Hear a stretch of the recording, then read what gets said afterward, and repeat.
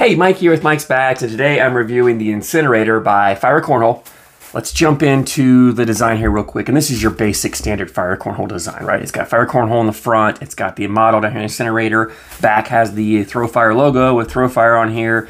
Nothing special, nothing fancy. It's pretty much the same design that all Fire Cornhole bags have. They do have a few special releases and a couple different designs, but for the most part, this is what you're getting. It's nothing wrong with it, it's fine. What I don't like is that, especially on this side, you see this side of the bag, you have no idea. It could be any of the models that they have. The only way you can identify it is right down here. I wish they would do something different in the design just so each model stands out a little more than the other, so you can see a bag and immediately know that's the Incinerator, or that's the Vengeance, that's the Assault, whatever. Again, it's fine. It is ACL Pro stamped if that matters to you.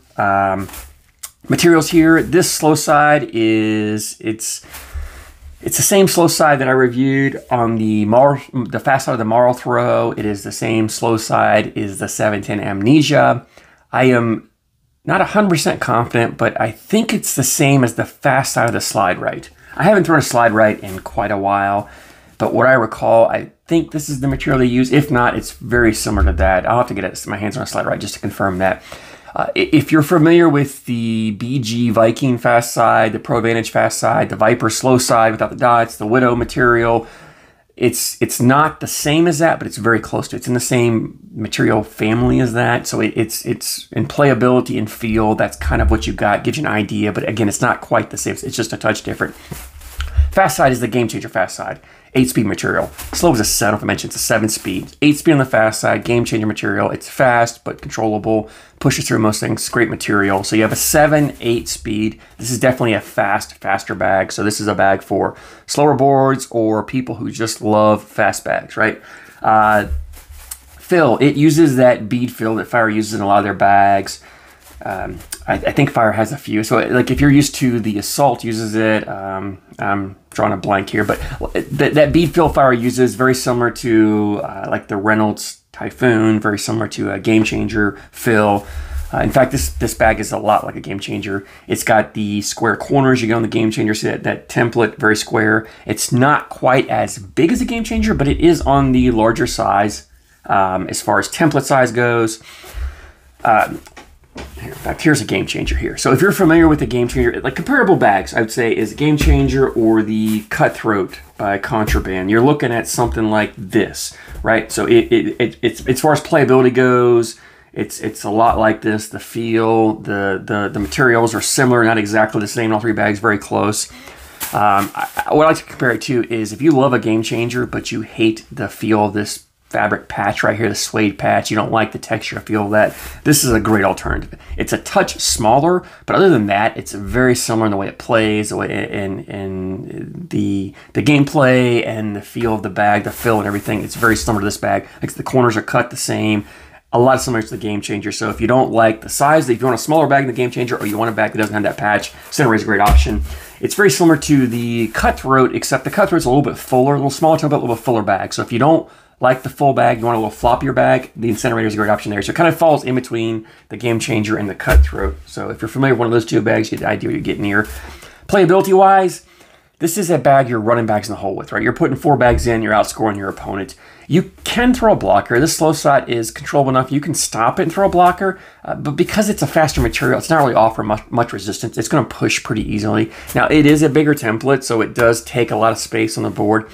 I love to throw this, and I've mentioned for other bags, to throw this just on my opponent's side of the board. Just, take that middle line of the hole and just come over just a touch over there and block their side. Leave me enough room to step out. I throw the first bag as a blocker. I'm going to throw my next 2 around, make my opponent deal with it.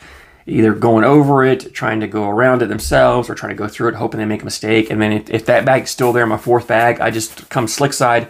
And because you have these big square corners, it doesn't take much. You just clip that bag with a corner, and boom, you're taking both these in. They're super hole friendly. It doesn't take much. You get this bag started in the hole, and with that bead fill, the floppiness, that larger template, square corners, but you get it started, it's going in the hole. Very rarely does this bag actually hang up.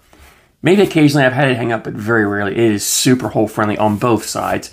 It's an easy collect bag, so if you're throwing a blocker, you can really collect. You can even collect slow side. Slow side's fast enough, and it's not going to stick that much. You can come slow side and collect. The only time I really go fast side is if I've got to push a bag a little further up the board, if I've got 2 bags up there, or if my opponent has a sticky bag in the way, then I'm gonna go slick side with this Game Changer side and push through it.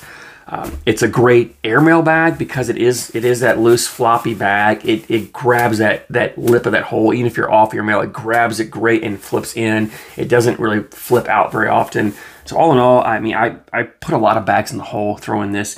And for me, and I mentioned this when I did the cutthroat review, I usually don't like, and I even did the review with the Crush, same way, I usually don't like bags that are right close to the other speed. So this 7.8, I like to have a 7.9, a 6.8, 6.9, 5.8. I like to have a little bit of variance in speed because I want to be able to flip the bag over and change the performance without having to change my throw. Because these are 7.8, I flip the bag over, there's not a big difference. But if you like that 7.8 speed, it's that sweet spot. If you like that faster bag, you're gonna love both sides of this, and it is a touch faster on that fast side. So if you are trying to push through your opponent's bag, or you find that you're trying to collect slow side and it's just not quite collecting, you flip it over, it's just a hair faster, that's probably gonna push through it. It's a great get around bag. So if they have a sticky bag sitting there, this bag will want to hit, it'll spin around and just melt right in the hole. So it's a great get around bag. It's not a great bag for cutting. It does have a look, because it's that bead fill and not that flat disc, it has a little bit of movement when it hits. I've seen Jamie Graham roll this bag. It's rollable. It's not a bag that most people are going to roll. The average player is not rolling this bag. If you're a roll bag thrower, you're probably going to roll. You're going to be able to roll this bag. It's not a great roll bag. Again, it's not a great cut bag because it's so fast. It doesn't really grab that bore when it hits. It'll cut a little bit, but it's not. You're not getting a big cut or movement one way or the other with this bag. That being said, it doesn't kick very much. So if you don't throw a flat bag, you're still going to get a pretty straight, pretty true run up on it. So all in all, it's a bag designed to go in the hole. You know, Jamie Graham, Matt Guy, the 2 greatest cornhole players of all times, this is the bag they throw when they're playing doubles. They could throw pretty much any bag out there they want. Now, granted, I know they're sponsored by Fire. They're paid by Fire, so they're throwing a Fire bag. But they could pretty much throw any bag they want. They could get Fire to pretty much design any bag they wanted, and this is the bag they chose. So it speaks a lot about the bag. Again, pros like that can score points with pretty much any bag they throw. I mean, Matt Guy used to throw a Pro Advantage, Reynolds Pro Advantage, and he put a lot of bags in the hole and won a lot of tournaments with it. So I'm not saying that just because the pros use it that it's going to be great, but I say the pros can choose their bag. They choose this. Therefore, it's got to be a good bag, right? And I love the bag. I didn't think I would, but I absolutely loved it. Put a lot of bags in the hole. It's also a great bag for humid conditions. Both these materials play pretty well and still move pretty well in humid conditions. So you get a board that's starting to stick up. You know, say you throw a Surefire. That's your bag. A Surefire or a Deadhead, something like that.